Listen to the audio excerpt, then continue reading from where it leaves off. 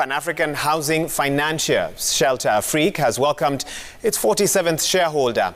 Niamey-based Fonds de Solidarite Africain became the new shareholder after paying roughly $2 million in capital subscription to secure a 0.6% stake in the company. The move follows unanimous shareholder approval at the company's 40th annual general meeting in Cameroon.